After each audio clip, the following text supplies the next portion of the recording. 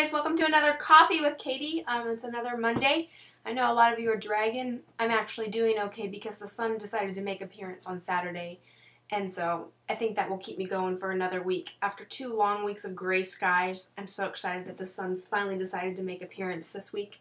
I know some of you may be laughing, but here in Oregon, that's kind of a big deal. This week I bought a new mug from Starbucks just in honor of Coffee with Katie. Got it from Starbucks. And today I'm having Christmas blend. My mom sent me a package, so we're finishing off the last Christmas blend for the year. So that's what I chose for my coffee for this week.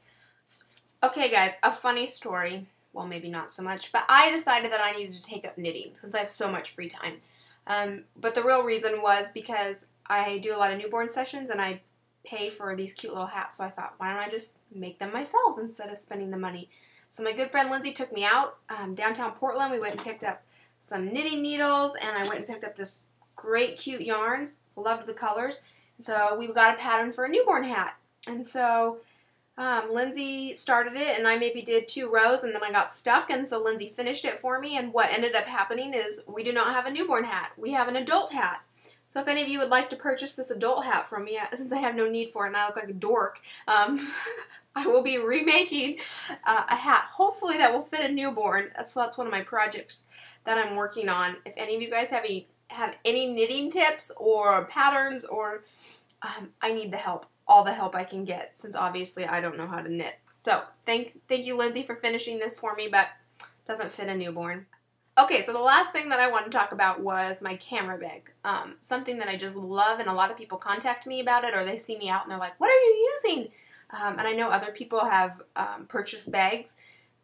So anyways, I use an Epiphany camera bag. I got it online, and I bought the Bell bag, and this is it. I love it. Looks like a stylish purse.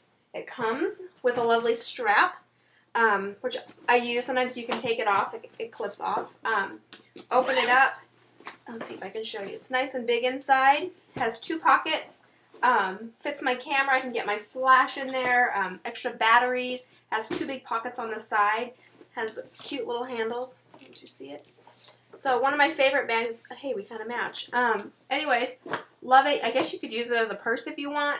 They have such cute bags. I can't even tell you. Different colors, different styles. I kind of have a bigger bag, but anyways, I have nothing but great things to say about Epiphany. So I think you should go check them out if you're looking for a camera bag. People email me and ask me what I think, and I can't say enough good things about them. So anyways, that's what I use for my camera bag. I'm thinking maybe this year I'm going to buy maybe a little red Lola, because I think it's cute and it's a little more compact for just maybe traveling in. So anyways, that's another edition of Coffee with Katie. I hope you guys enjoyed it. Let me know your feedback. If you think this is silly, then I'm not going to keep going. If you have ideas of things we should talk about, or coffee recommendations, please email me. I'd love any ideas that I can get.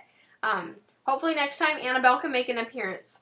She was outside rolling in the mud and didn't want to bathe her this morning. So hopefully next week little Annie will make an appearance and behave. You guys have a great week. Enjoy the sunshine. Bye.